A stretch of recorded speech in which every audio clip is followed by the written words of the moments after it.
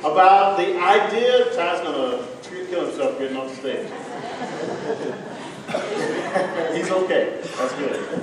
We're going to be talking today about God inviting us into a relationship with Him, and then God using that relationship, and out of that relationship, putting us into His service. We're going to be talking about Moses. You know, as I was thinking about this passage, one of the things that really kind of jumped out to me was reminding myself of one of the things that I look forward to in moving back here to Sanger. One of the things that I look forward to was getting to do some things with my dad that I had done when I was younger. And I have a picture that's going to come up here. I will just tell you this. I could not find, I felt bad because, Daddy, I could not find a picture of you and I on horses working cows. I don't know where we have those. I looked around, I couldn't find one. But, you know, I loved. My dad and I would go.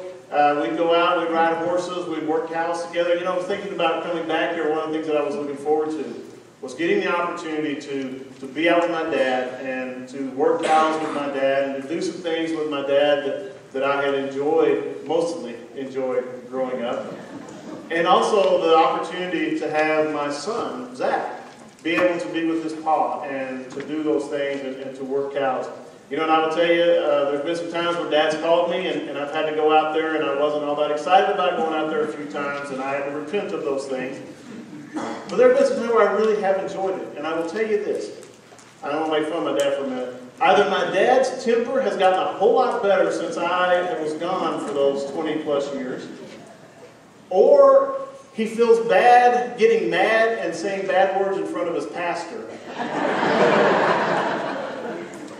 Or he just doesn't want his grandson to hear him saying some words like that. I'm not sure exactly which one of those it is, but you know, it is exciting. It's fun. All right, I can be quiet.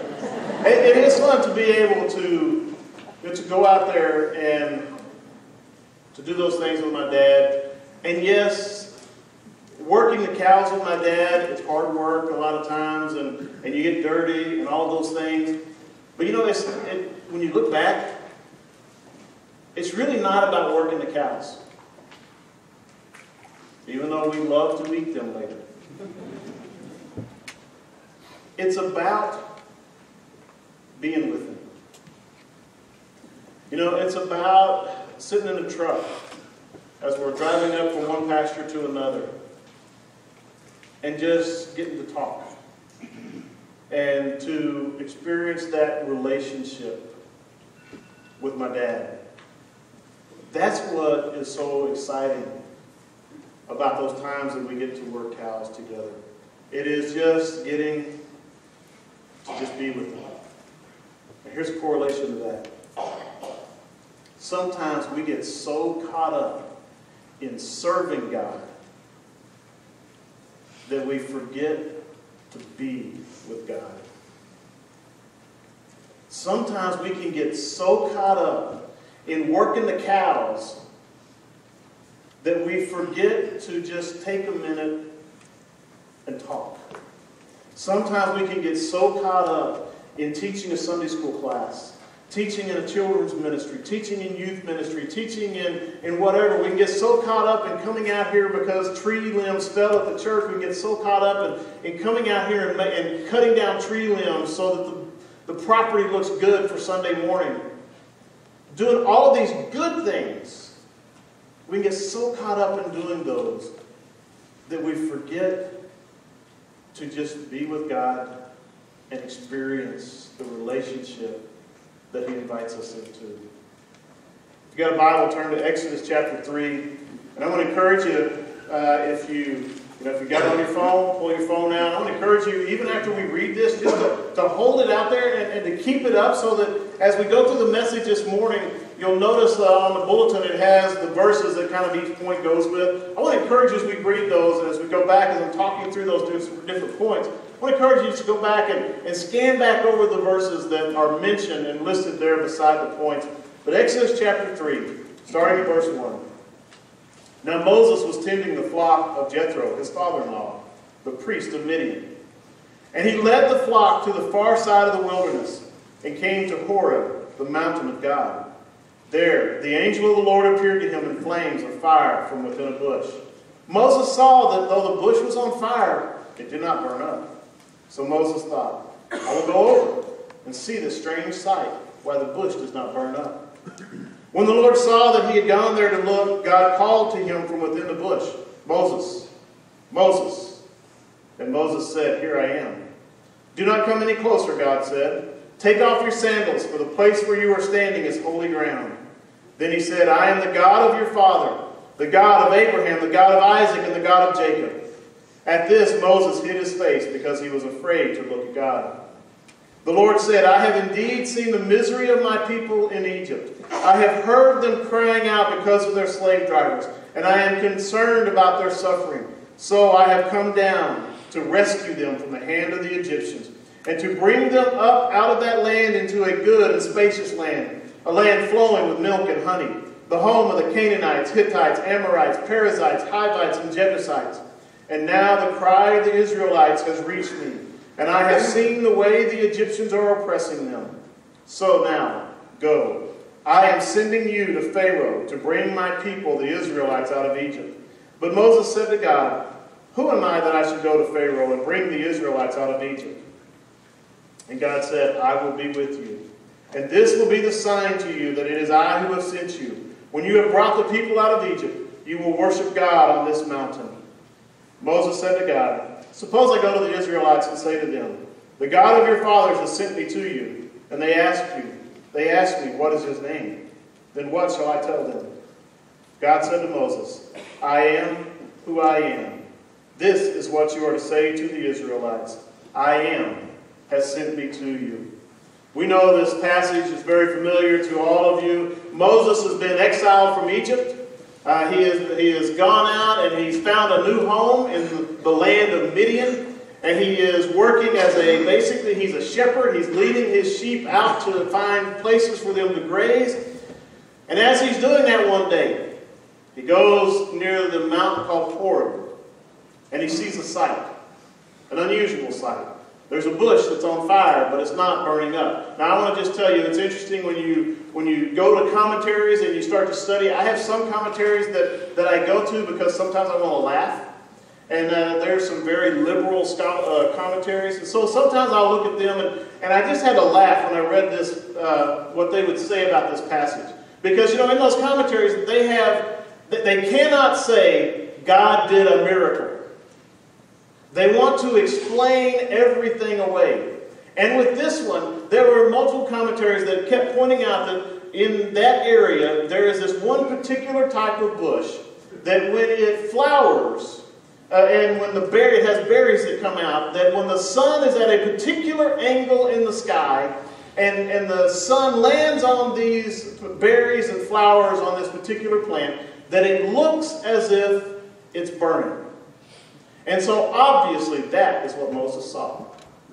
I read that and I thought, I got some problems with this. One, Moses is no dummy, right? Moses has been in Midian for a while. He's been there long enough to marry into the priest of Midian's family.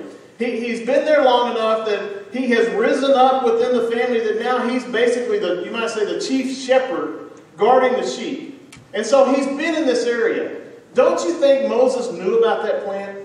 And don't you think that Moses was able to know that, yes, this trick of the sunlight happens and that from a distance it looks like it's burning? I think, yes, Moses was smart enough to know all that. Moses also knows what a fire really looks like. And he sees this. And Moses clearly says, there's a bush that is burning, but it does not burn up. Folks, that was God performing a miracle. It wasn't the trick of the sunlight hitting the leaves and the bush or the berries and the flowers and all of that. It was none of that. God performed a miracle. And so Moses goes and he draws close. His attention is drawn. The reality is God uses many things to grab our attention. God invites us to be on mission with Him. He uses things in our life circumstances. We're going to be learning to experiencing God, that God speaks to us in a number of ways. But God uses all of these things around us to grab our attention. Sometimes He will use tragedies and crises to grab our attention. But here's the reality. God wants to invite you to join Him on mission. And He will use whatever is necessary to get your attention. What we need to understand is this. It's an invitation. God invites us. He will not force us to join Him on mission. God will not make you do anything. He gives you the freedom to choose. Even in this situation, Moses could have said no. And we'd have never heard anything else about Moses. But Moses understands that God is inviting him. That God is saying to him, I want you. And he recognizes that as an invitation. God invites us to join Him on mission. He invites us to have a relationship with us. And in verses 4 through 6, God sets the parameters of that relationship. As Moses sees it, he's coming up and he's getting closer and closer until finally God speaks. And then God says to him, stop. Take off your shoes, because where you are standing is holy ground. The ground had not been holy previously. This wasn't dirt that was any different than dirt anywhere else all around that area. It had become consecrated, it had become holy, because God's presence was there in a very special way. And so God says to him, take off your shoes. Now you may wonder, why did he have to take his shoes off? Well, many ancient Near Eastern religions, when their priests would go into their temples, one of the things that they would do is they would remove their shoes. It is probably why when Muslims go into a mosque to worship, they remove their shoes. Now, the thinking is that they have accumulated dust, secular, profane dust on their feet as they have gone about their life, and that they would drag that in. Now, I've always kind of wondered about that because, you get dust not just on your shoes, especially if you're in a dusty area, it gets everywhere else. But it was really just, it was a way for Moses to be pointed out that this is special. It was a way in having him take off his shoes. It was a way for God to say, Moses, you need to take an extra step here. It wasn't that he took his shoes off and now he didn't have any profane dust or dirt on him. He's a shepherd walking in a dusty area. He's got dust and dirt all over him. But it was just one sign from God. Take your shoes off, because you are on holy ground. God sets the parameters. God says, this ground is holy because I am holy. And if you are going to have a relationship with me, you have to take some actions to cleanse yourself. You have to take some actions to remove the sin, the stain of sin from your life in order to have a relationship with me. Well, the reality is God does that even today. God is the one true God. He's shown that to himself. He's shown that to Moses in the burning bush. He's shown Moses that I am a God who can work miracles. And I want you to be in a relationship with me. I want you to know me. I want you to experience me in a very unique, a very special way.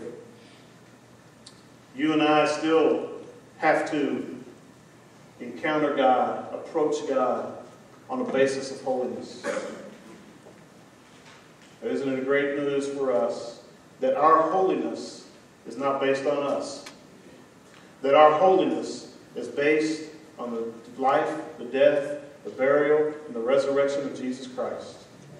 That His holiness, because He was willing to give His life for us, His holiness, when we accept that into our life, God's holiness comes upon us. And now you and I can approach God in a bold manner. Hebrews chapter 4 says that, therefore, let us approach the throne of grace with boldness, We can boldly approach God. Why? Not because I'm holy, but because God has made me holy. And for every one of us, we have to come to that place where we understand that our holiness is based on the righteousness of Christ given to us through participation in His death, His burial, and His resurrection. We don't bring anything into the relationship. God sets the parameters. He set the parameters for Moses. This is what you have to do to be in relationship with me. He sets the parameters for us. This is what you have to do to be in relationship with me. And then once He has set the parameter, He begins to invite us to be on that mission. Verses 7 through 10. Having informed Moses of the parameters of the relationship, having basically told him who's in charge, stop, don't go any further. God is saying, I'm the one in charge here. He now invites him to join on mission. God has seen the affliction of Israel. I love in those verses. The heart of God comes out. I've seen suffering. I've seen the pain. I've seen the heartache of my people Israel. And now I'm coming down to do something about it. This weekend, many of you got to join me and a bunch of other people from Sanger over in the City of Commerce Friday night and Saturday night. Got to watch a special group of young ladies playing basketball. Our ladies varsity team came one game short of going to the state tournament. Friday night was a blast. We won. Saturday night, we didn't win. We got outscored. And I want to tell you, one, those girls played hard, and we are very proud of them. And we ought to always be proud of them. But one thing that really struck me after the game, we were kind of hanging out, waiting, for the girls to come back out, and they were all upset, which you can imagine, you can understand.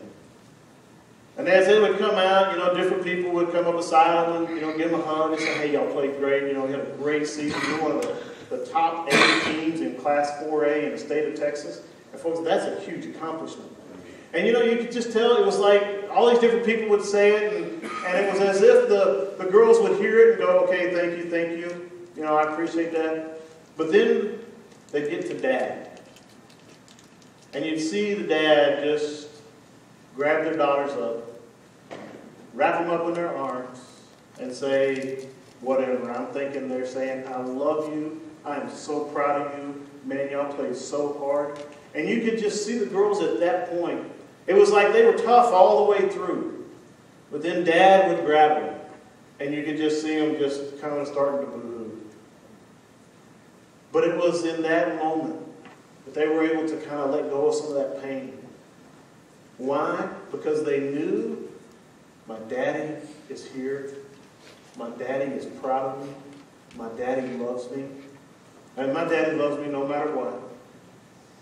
But I am secure because my daddy's got his arms around me. It's that's the message Moses is taking back to Israel. God is saying to Moses, tell Israel that their daddy is here. That their daddy has heard. That their daddy has seen their pain. That their daddy has seen their suffering. And now, Dad's coming to free you. The people of Israel are invited to join Moses in that incredible relationship with God. That idea when God says that I have seen the affliction of Israel, that is so much more than a disinterested observation. It's not like God is watching the news and He sees a report on Israel's suffering and says, oh, that's too bad. Go to the next channel. God is watching. God's heart is breaking for His people. He recognizes what they have experienced. He recognizes what they are continuing to experience. And God says, now is the time to act. And in choosing to act, God says, Moses, I want you to go from me. Moses, I am choosing you to go. Moses gets a personal invitation to join God on mission. Folks, you and I have the same personal invitation. God invites each and every one of us who are His followers. He invites us to be on mission with Him. He invites us to be a part of what He is doing. God is at work in the city of Sanger. And He invites you and I to be a part of that. Our problem is we get so distracted that we're not able to hear when God is calling us. One of the tenets of experiencing God in this study is God is at work all around us. Folks, God is already at work. He is already doing amazing things.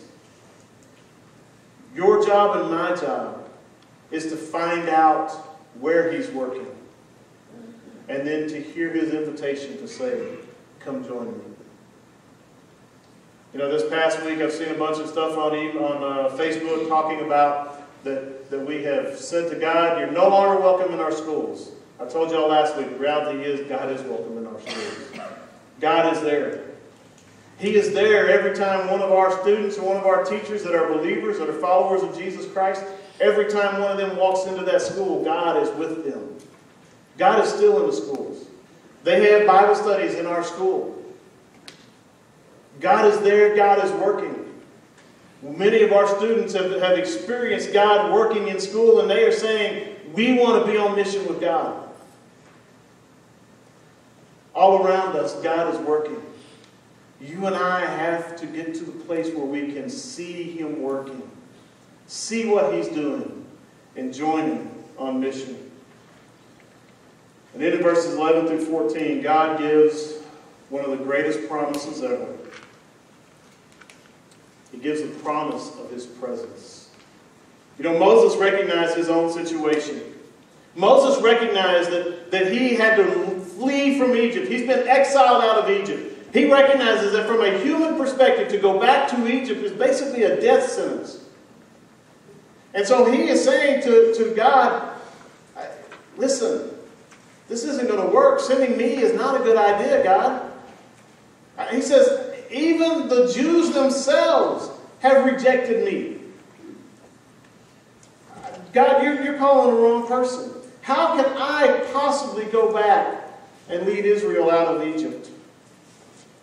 When Moses sees no possible way forward, God intervenes. And He tells Moses exactly who it is that is sending him. As Moses is trying every excuse in the book. And he says, oh, I've got one, God. If I go back to Egypt, who do I say sent me? And you know, God could have come up with a lot of names. God could have, put 10 compound words together and had a name that took pages and pages to write. But I love it. God says, I am. Tell them that I am has sent you. You know, I've always wondered, what exactly does that mean? That is such a simple phrase, I am. Another way to translate it would be to say, I am who I am that I am. As I thought about it, I thought the way that you can break that down to maybe the clearest understanding is God is saying, the God who has no first cause, the God whose existence is not predicated on anything else, is the one who called you.